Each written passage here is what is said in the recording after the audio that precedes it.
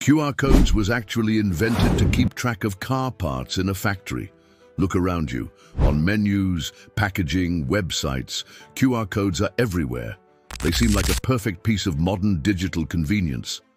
But the story of their invention is far less glamorous and much more specific.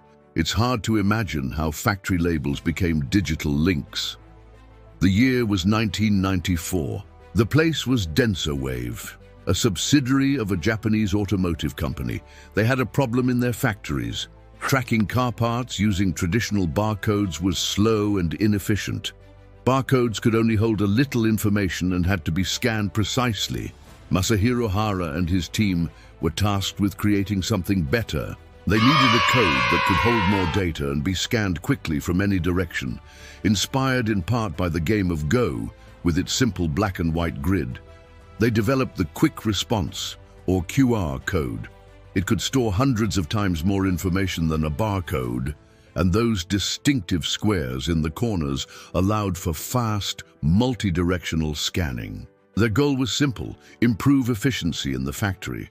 But then a crucial decision was made. Denso Wave chose not to patent the QR code. They made it freely available for anyone to use. This decision allowed the QR code to spread.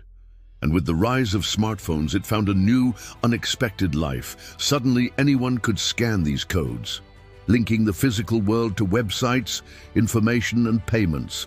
The humble QR code, created for a very specific industrial need, became a global tool, all because its inventors chose to share it with the world.